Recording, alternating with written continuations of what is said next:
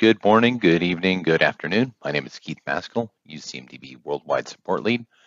Previously, we've seen what Grafana and Prometheus are, how to enable the statistics gathering in UCMDB, and now we're going to move on to where to download them from.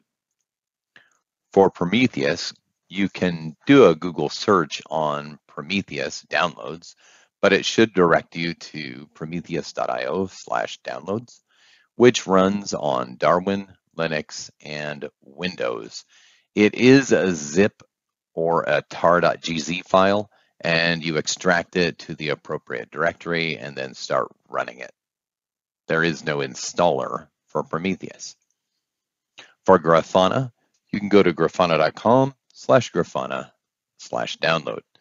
That runs on Linux, Windows, Mac, Docker, and Linux on ARM.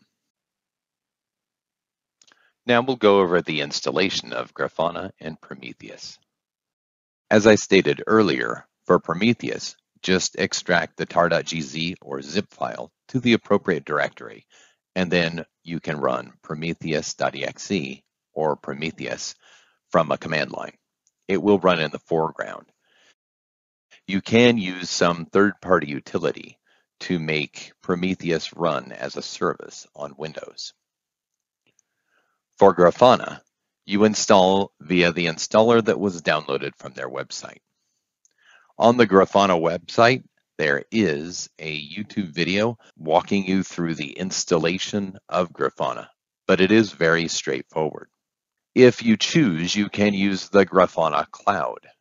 You create a free cloud account, and that includes 10,000 metrics, 50 gigabytes of logs, and 50 gigabytes of traces for up to 3 users.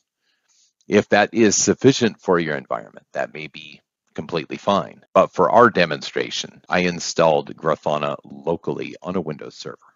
Up next, we will be configuring Prometheus and then Grafana, and then building some dashboards.